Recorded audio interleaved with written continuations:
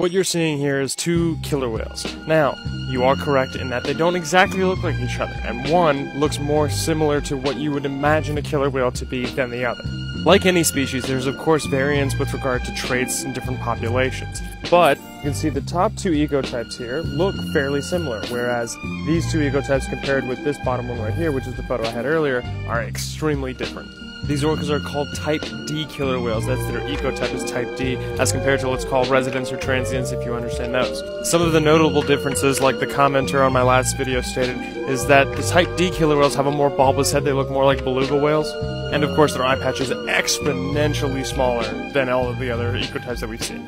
A recent paper that just came out going through the genomes of the Type D killer whale, and they've come to realize that they're very, very inbred. If you're looking to read that paper, I have it linked in my bio. Otherwise, I'm the Orca Man. Welcome to Orca.